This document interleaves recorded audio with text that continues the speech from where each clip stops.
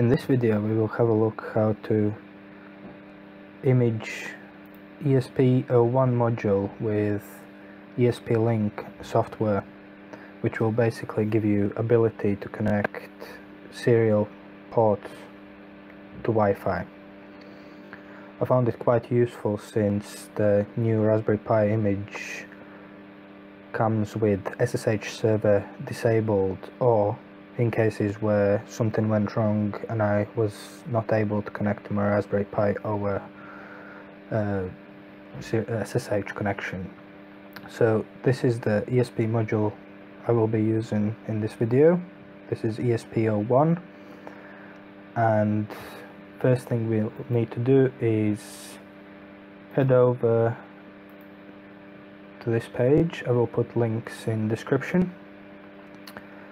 Go to releases and let's scroll down to release 2.2.3 if I'm correct. Yeah, that's the one.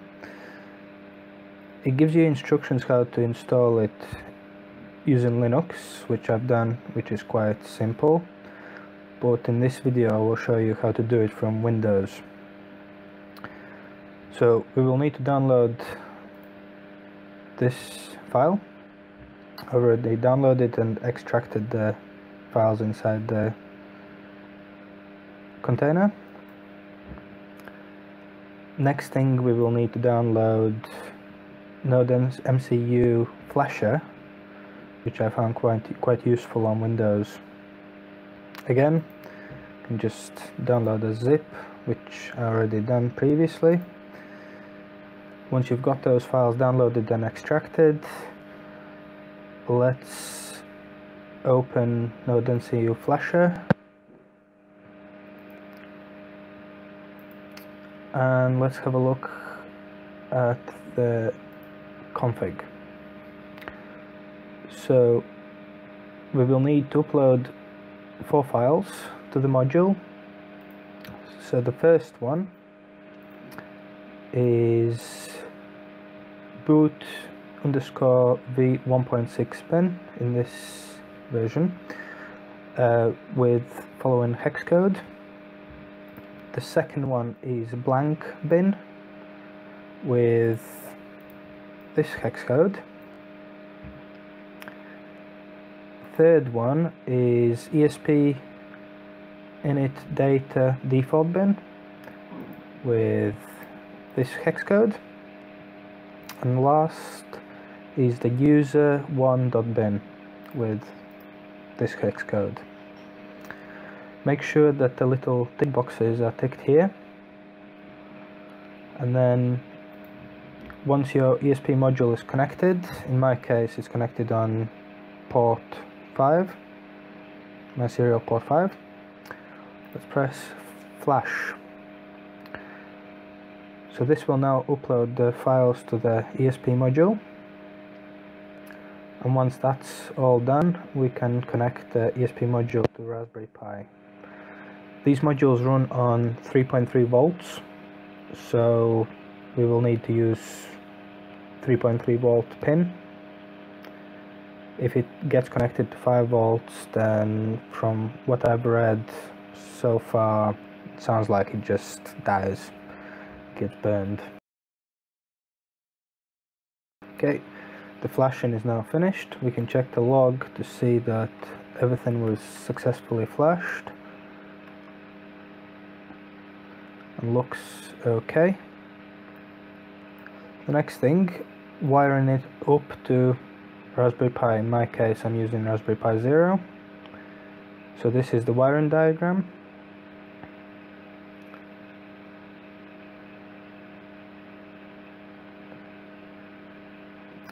Now I will put the ESP module in just a normal operation mode.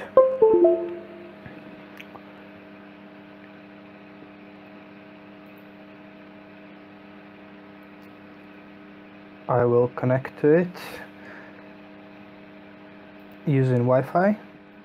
Basically you will see new Wi-Fi network called esp_ some random numbers and letters.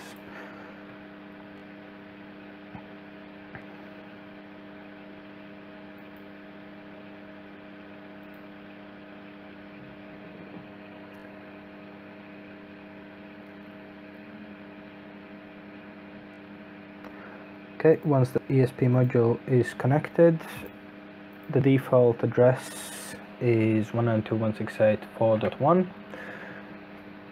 This is the pretty web page you will be presented with. In my case, I'm using module esp-01, so to set the pins correctly, we change it and press change. The next thing you could do is you could change the different modes. So by default it comes as open Wi-Fi access point, so you could actually secure it, or you could connect it to your existing home network. Let me just see if this was the place to do it. Here we go. Yep, you could select the network, put in your password and connect, and it will be connected then to your home network. It will still be also running as open access point as well, so we can change that in here.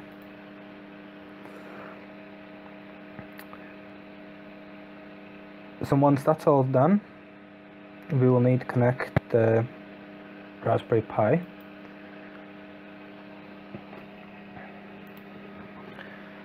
So I will stop the video here and carry on once I've connected it to Raspberry Pi. So now I have connected my Raspberry Pi to the module. If we go to console, we will see these debug messages obviously stopping us from logging in properly. So if we go to debug log, off, let's refresh it just in case. Let's go back. Let's see if we can do it now.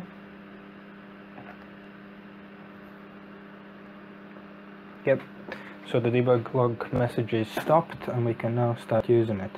So there are two ways to use it. You can use it from the browser using this not very user-friendly console, because in my case I think the easiest is to use PuTTY. So if we go to 192.168.4.1 using Telnet, let's open it. We are presented with a login page. If we go Pi. Also, one thing to keep in mind, since this is serial going over port 23, there's no encryption, so everything you type there is sent over in clear text. So once we logged in, normally on the new Raspberry Pi image, SSH server is disabled, so the first thing I do is sudo config. Also the up commands don't work.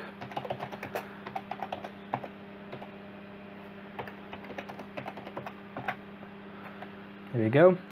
And one thing to keep in mind, it's not gonna change the highlighted line as you go down, so the best way I found is just to count. So hostname is 1, boot options 2, localization options 3, and interfacing options, and then 1 down to SSH, and we just press yes, and we press OK, and to get out from here is tab twice to finish, and that's it. SSH server is now enabled. So that's it for this video.